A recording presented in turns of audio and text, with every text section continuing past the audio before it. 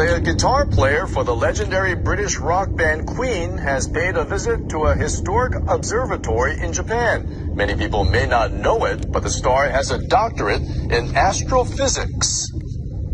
Wow. It's quite a Brian May is currently on tour in the country. He got a warm welcome Monday at Kyoto University's Kazan Observatory. The facility was established in 1929. It houses the oldest telescope in Japan, but its budget was vastly reduced, and it's been struggling to operate since then. May's visit came about after a former head of the observatory asked for his help. The two are friends.